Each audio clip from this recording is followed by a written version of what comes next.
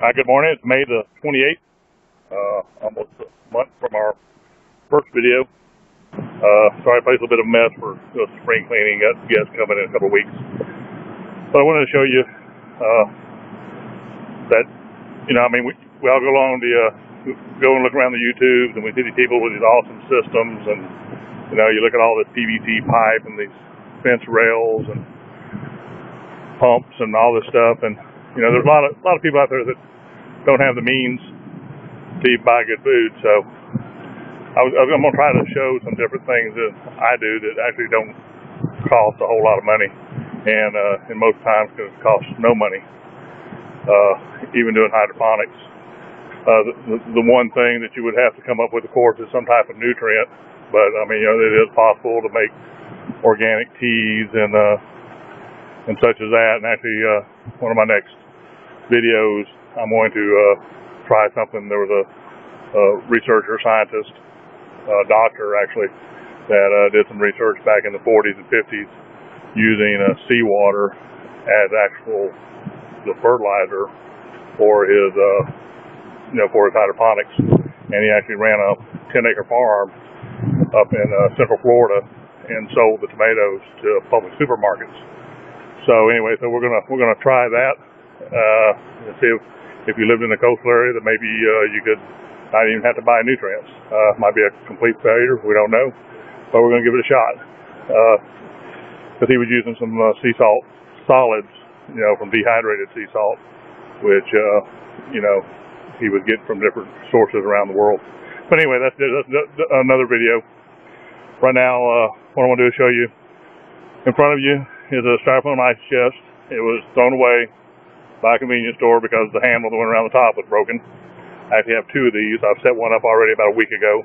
I'm going to set this one up. Inside that, I'm going to place a black plastic bag, trash bag, that you can probably get anywhere, or you can, if you find some just black plastic. But it's going to go inside there just to make sure that it's completely dark. And I did buy a marine through-hole fitting right here from the depot for $2 and about 50 cents. Cheaper than a marine store. You get a marine store, they might cost you about $5. And the only reason I'm using this is to direct the drained nutrient into a bucket. And the bucket I'm using right now is going to be this bucket, which is also free. Actually came from the same convenience store.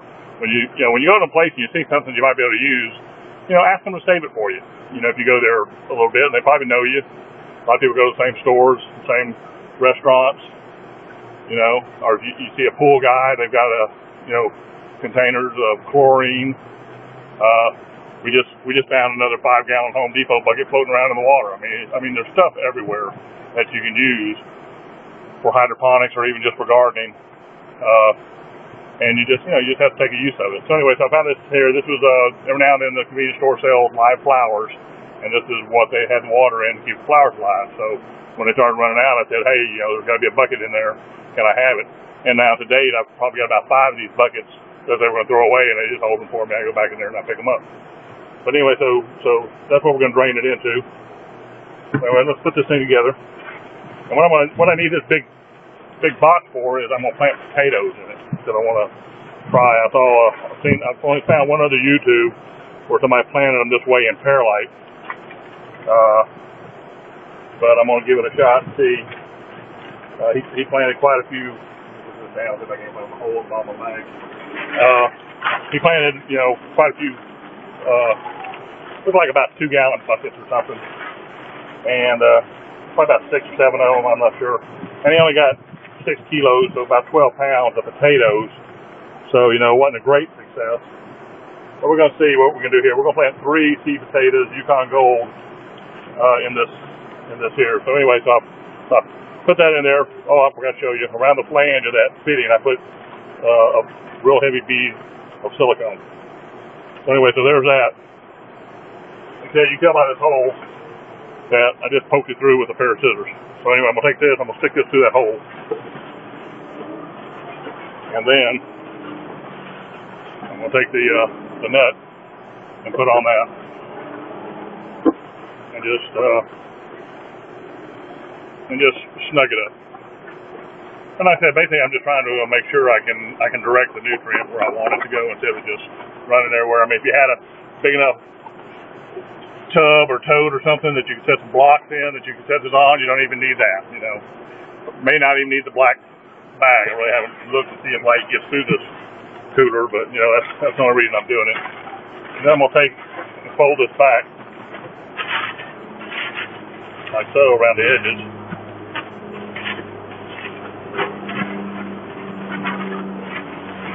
And we'll see what we can do. And also with this large bag like this, you can use a smaller bag, but I'm thinking, you know, if I can come up with a couple more of these ice chests, as the potatoes grow, I probably can stack another one right up on top of it, and then take the bag and just pull it over the top of the second one.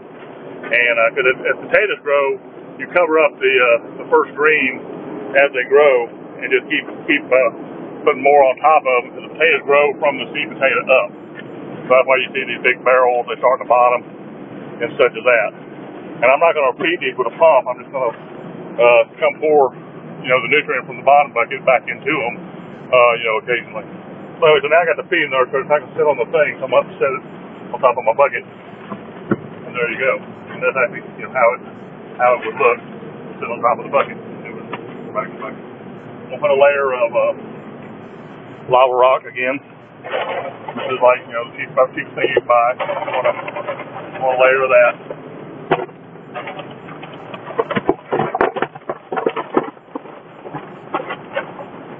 I got about a 1 inch layer of lava rock on the bottom. There you go. You can see that, I think. I hope. I don't know. I might figure out a way to. Maybe I use the other camera and I can see what I'm doing, but I don't know.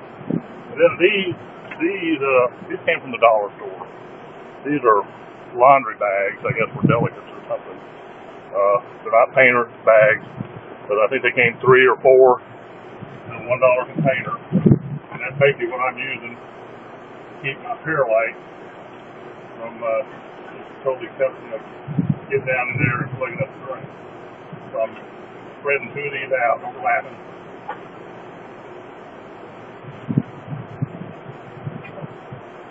Those are tie wraps.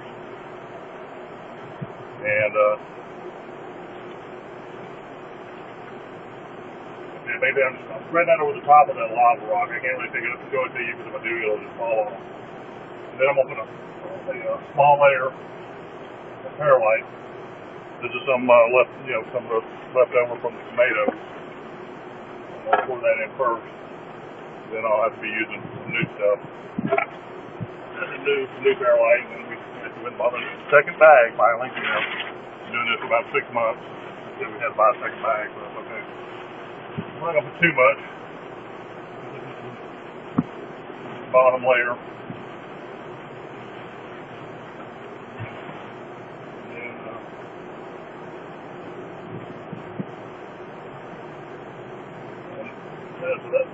Let me take this camera off real quick. You can see, so that's a small layer. And these are our Yukon Gold seed potatoes. And you plant them with the eyes up. If you have any on the bottom, you break them off and try to scratch them out where they don't grow. That way you'll put all this energy in the ones you got up. Growing up, and we planted potatoes, we bought like 50-pound bags of seed potatoes, and we'd cut them in. We cut them where every piece we cut had at least 2 eyes, and that's what we planted in the ground. So it's a little different than what you do in a field. So that's there's another one. I'm gonna plant 3 in here. Kind of put them in a triangle pattern. 1 there, 1 here, and then when I get them in here, I'm gonna cover them back up with perlite. Here's the 3rd one. I'm gonna put him over in this corner, so they're kind of in a triangle. And I got a little lava rock on top somehow. So anyway, there's those out. Sorry for all the jerking around. Let me put you back on the stand.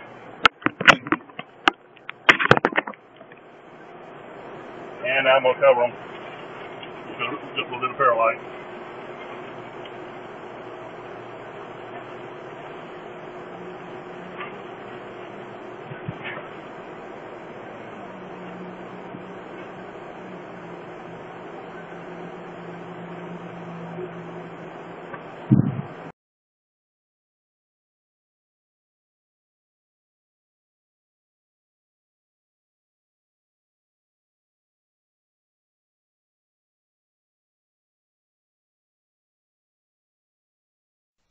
All right, well, I'm back.